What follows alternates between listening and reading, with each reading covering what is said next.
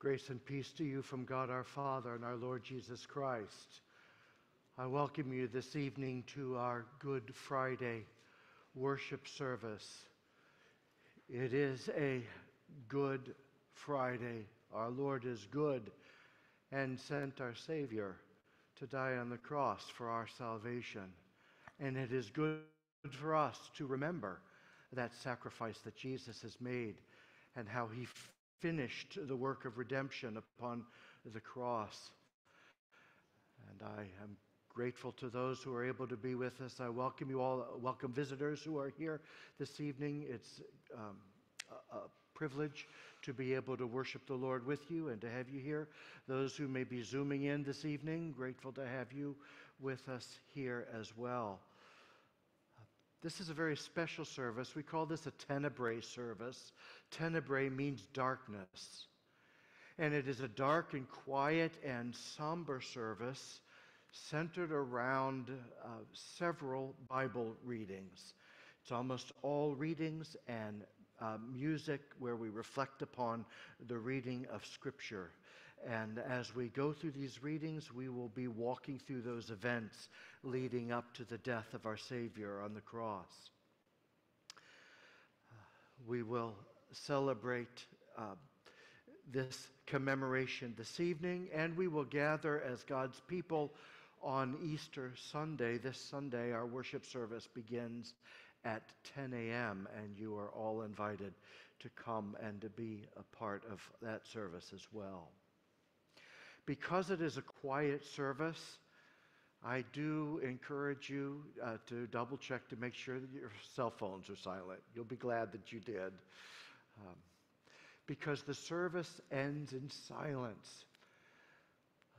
It has an incomplete feel to it. It's not a complete worship service. We kind of are left hanging at the end of the worship service. And what we will do after the time of darkness and the lights are extinguished and removed from the sanctuary, we will close the service with the Lord's Prayer, but no benediction, no closing singing, just silence. And you are invited to keep silence then at the conclusion of our worship today. We will recline the cross, and you will be invited to come up. It's our tradition that you can come up and take a nail and a hammer and nail a nail into the cross before you leave. Feel free to remain seated in the sanctuary for as long as you wish. Come up when you wish, and you may nail, remembering that we nail our sins to the cross, and at the cross they are forgiven. So I encourage you to take part in that. And whether you come forward to nail a cross on the cross, or if you're just leaving, if we could leave in silence, please. And so now we draw near to the Lord to set aside the cares of the day, to attend to the holy work that God has done for us in Jesus and on the cross. Let's begin with a word of prayer. Let's pray. Lord, we come into this place from various activities. We enter into this sanctuary carrying various burdens. You know our cares. You know our pains. Lord, we come to be with you and to think upon your great, amazing, saving, redeeming love that you have shown for us in Jesus. So as we begin this service with a piano meditation and as we go through the readings, Lord, turn our hearts again and again to see you and to meet with you and to receive blessings from your hand as we worship together. Be glorified, great God, in this time of worship that we have. In Jesus' name we pray. Amen.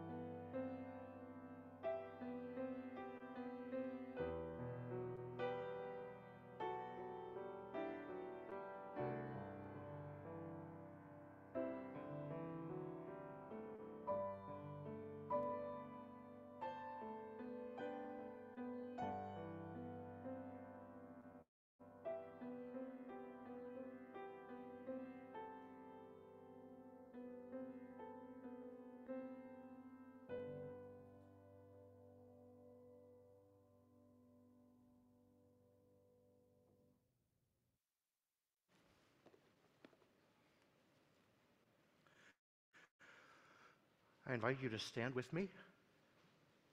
And will you join with me in the litany from Scripture by responding in the bold passages? Surely he has borne our griefs and carried our sorrows. Yet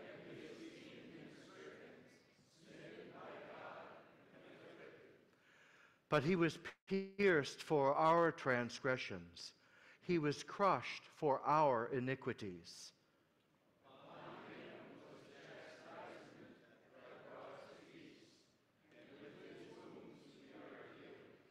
All we, like sheep, have gone astray. We have turned every one to his own way.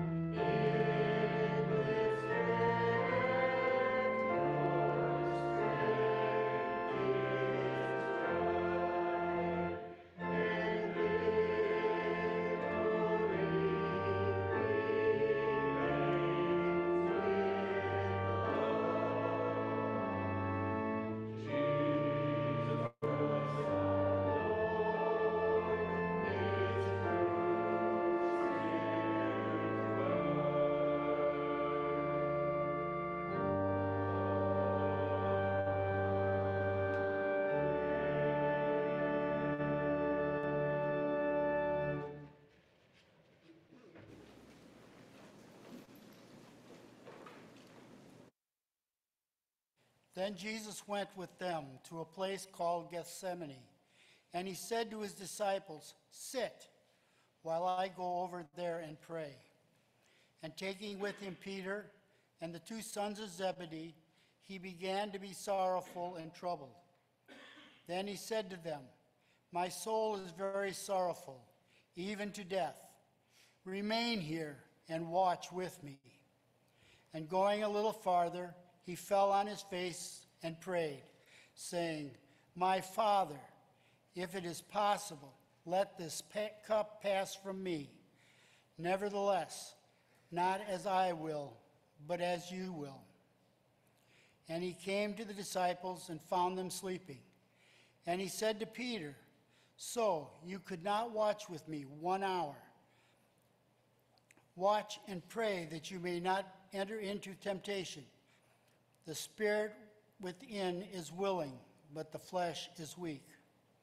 Again, for the second time, he went away and prayed, "My Father, if this cannot pass unless I drink it, your will be done."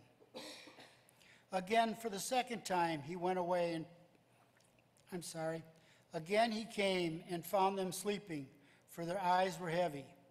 So leaving them again, he went away and prayed for the third time, saying the same words again. Then he came to the disciples and said to them, "Sleep and take your rest later on. See, the hour is at hand. The Son of Man is betrayed into the hands of sinners.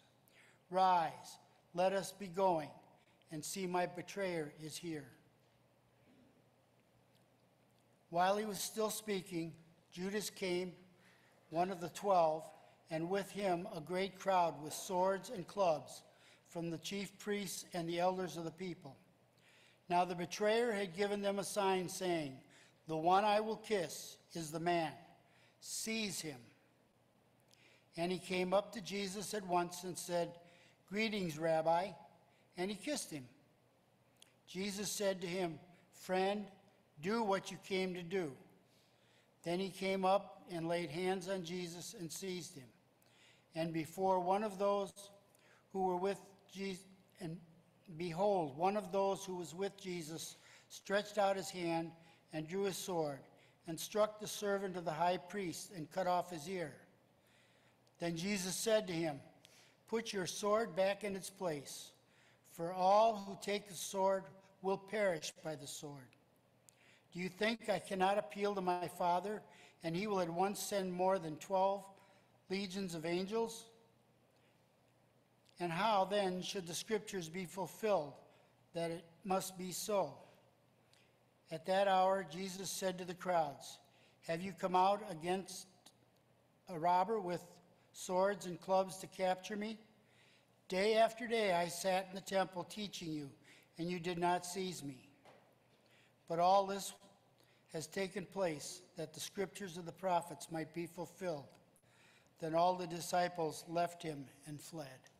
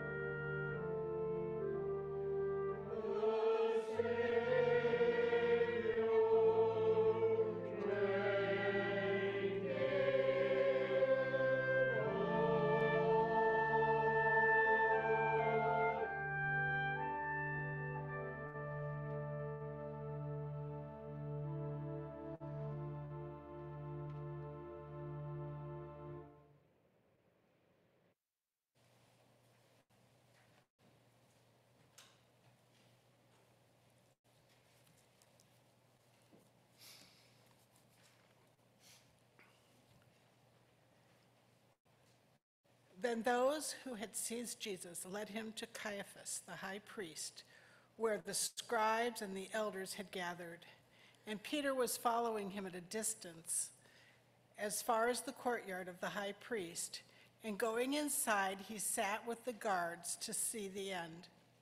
Now the chief priests and the whole council were seeking false testimony against Jesus, that they might put him to death. But they found none, though many false witnesses came forward. At last 2 came forward and said, "This man said, 'I am able to destroy the temple of God and to rebuild it in 3 days.' And the high priest stood and said, 'Have you no answer to make? What is it that these men testify against you?' But Jesus remained silent. And the high priest said to him, 'I adjure you, by the living God, tell us if you are the Christ, the Son of God.' Jesus said to him, 'You have said so. But I tell you, from now on, you will see the Son of Man seated on the right hand of power and coming on the clouds of heaven.' Then the high priest tore his robes and said, 'He has uttered blasphemy. What further witness do we need? You have now heard his blasphemy. What is your judgment?' They answered, 'He deserves death.' Then they spit in his face and struck him, and some slapped him, saying, 'Prophesy to us, you Christ. Who is it that struck you?' Now Peter was sitting outside in the courtyard, and a servant girl came up to him and said, 'You also were with Jesus the Galilean.' But he denied it before them all, saying, 'I do not know what you mean.' And then he went out to the entrance, and another servant girl saw him, and she said to the bystanders, 'This man was with Jesus of Nazareth.' And again he denied it with an oath, 'I do not know the man.' After a little while, the bystanders came up and said to Peter, 'Certainly you too are one of them, for your accent betrays you.' And then he began to invoke a curse upon himself and to swear, 'I do not know the man.' And immediately the rooster crowed. Peter remembered the saying of Jesus, 'Before the rooster crows, you will deny me 3 times.' And he went out and wept bitterly."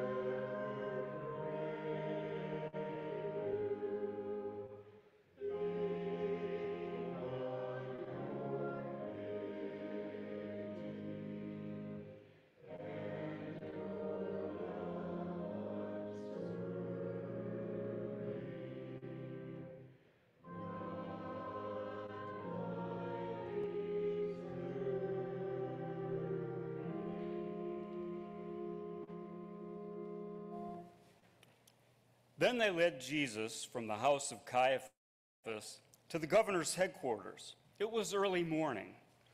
They themselves did not enter the governor's headquarters so that they would not be defiled, but could eat the Passover.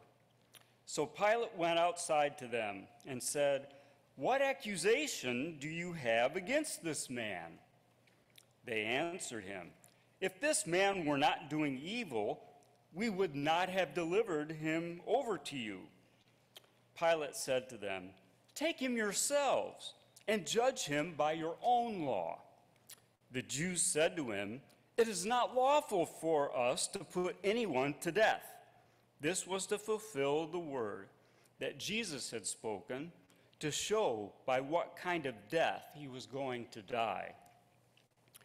So Pilate entered his headquarters again and called Jesus and said to him, "Are you the king of the Jews?" Jesus answered, "Do you say this of your own accord, or did others say it to you about me?" Pilate answered, "Am I a Jew? Your own nation and the chief priests have delivered you over to me. What have you done?" Jesus answered, "My kingdom is not of this world. If my kingdom were of this world, my servants would have been fighting that I might not be delivered over to the Jews. But my kingdom is not from the world." Then Pilate said to him, "So you are a king?" Jesus answered, "You say that I am a king. For this purpose I was born, and for this purpose I have come into the world, to bear witness to the truth.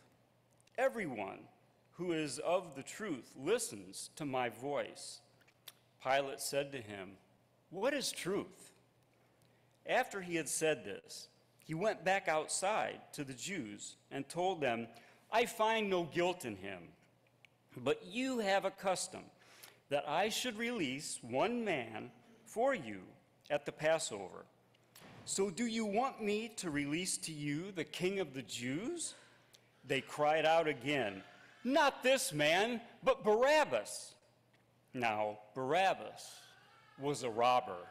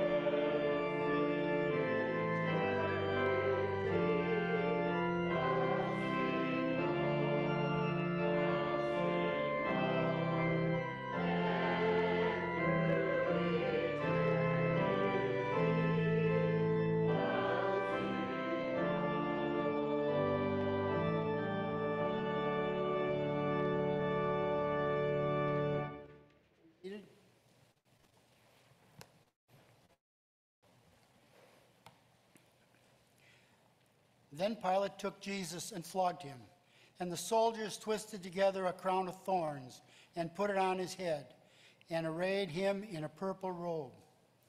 They came up to him, saying, "Hail, King of the Jews!" and struck him with their hands. Pilate went out again and said to them, "See, I am bringing him out to you, that you may know that I find no guilt in him." So Jesus came out, wearing a crown of thorns and the purple robe. Pilate said to them, "Behold the man." When the chief priests and the officers saw him, they cried out, "Crucify him! Crucify him!" Pilate said to them, "Take him yourselves and crucify him, for I find no guilt in him." The Jews answered him, "We have a law, and according to that law he ought to die, because he has made himself Son of God." When Pilate heard this statement, he was even more afraid. He entered his headquarters again and said to Jesus, "Where are you from?" But Jesus gave him no answer. So Pilate said to him, "You will not speak to me? Do you not know that I have the authority to release you and the authority to crucify you?" Jesus answered him, "You would have no authority over me at all unless it had been given to you from above. Therefore, he who delivered me over to you has the greater sin." From then on, Pilate sought to release him. But the Jews cried out, "If you release this man, you are not Caesar's friend. Everyone who makes himself a king opposes Caesar." So when Pilate heard these words, he brought Jesus out and sat down on the judgment seat at a place called the Stone Pavement, in Aramaic, Gabbatha. Now it was the day of preparation of the Passover. It was about the 6th hour. He said to the Jews, "Behold your king." They cried out, "Away with him! Away with him! Crucify him!" Pilate said to them, "Shall I crucify your king?" The chief priests answered, "We have no king but Caesar." So he delivered him over to them to be crucified.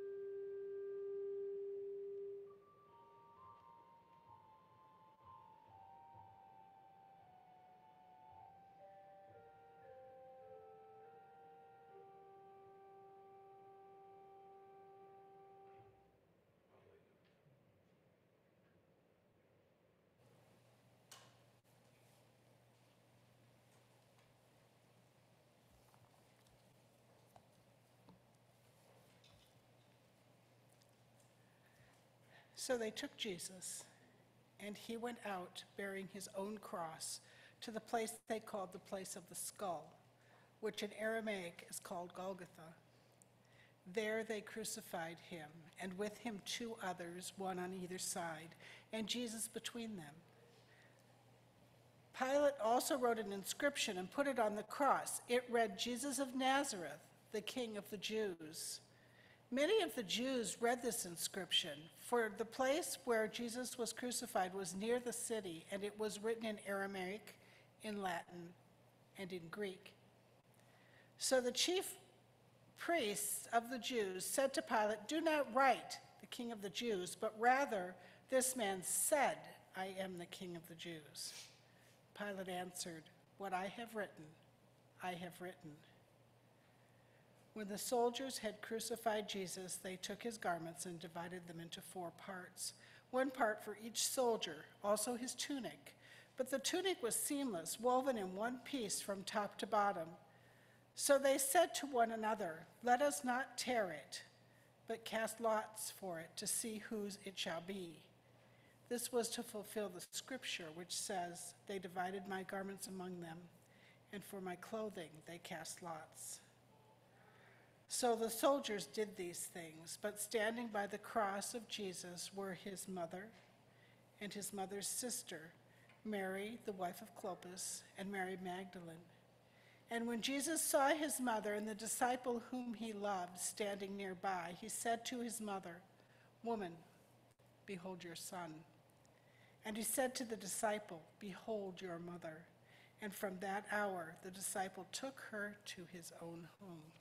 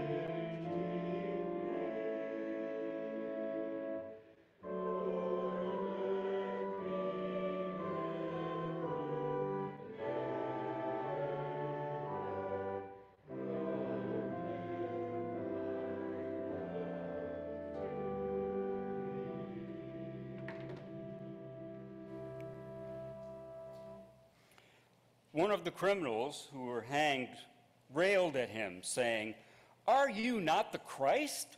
Save yourself and us." But the other rebuked him, saying, "Do you not fear God, since you are under the same sentence of condemnation? And we indeed justly, for we are receiving the due reward of our deeds. But this man has done nothing." And he said, "Jesus, remember me when you come into your kingdom." And he said to him, "Truly I say to you, today you will be with me in paradise." It was now about the 6th hour, and there was darkness over the whole land until the 9th hour, while the sun's light failed. And the curtain of the temple was torn in two.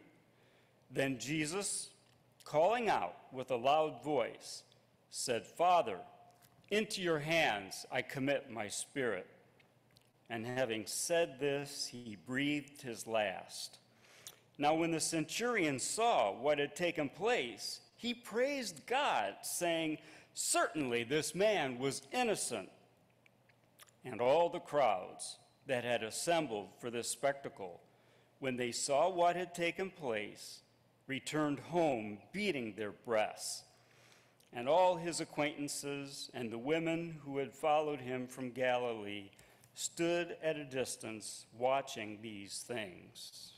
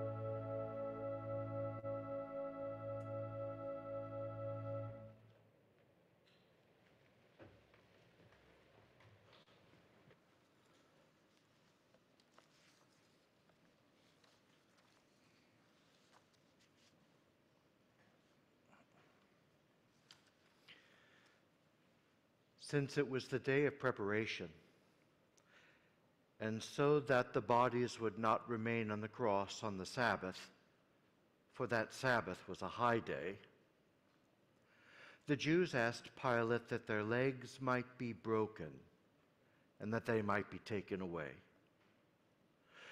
So the soldiers came and broke the legs of the first and of the other who had been crucified with him. But when they came to Jesus and saw that he was already dead, they did not break his legs. But one of the soldiers pierced his side with a spear, and at once there came out blood and water. He who saw it has borne witness. His testimony is true, and he knows that he is telling the truth, that you also may believe. For these things took place that the scripture might be fulfilled, not one of his bones will be broken. And again, another scripture says, they will look on him whom they have pierced. After these things, Joseph of Arimathea, who was a disciple of Jesus, but secretly, for fear of the Jews, asked Pilate that he might take away the body of Jesus. And Pilate gave him permission. So he came and took away his body. Nicodemus also, who earlier had come to Jesus by night, came bringing a mixture of myrrh and aloes, about 75 pounds in weight. So they took the body of Jesus and bound it in linen cloths with the spices, as is the burial custom of the Jews.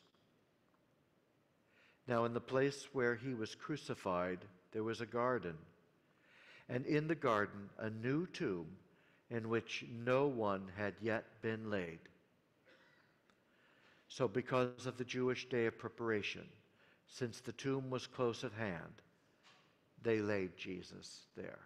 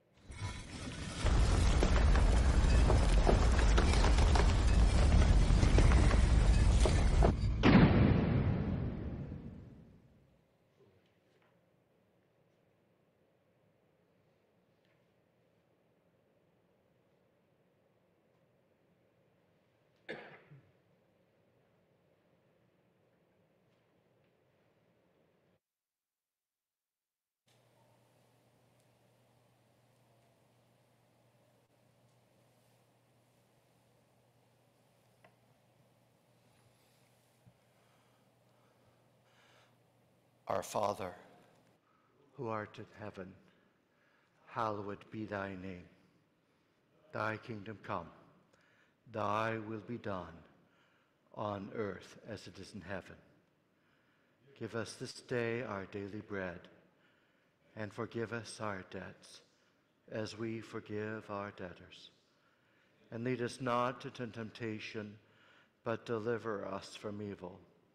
For thine is the kingdom, and the power, and the glory forever. Amen.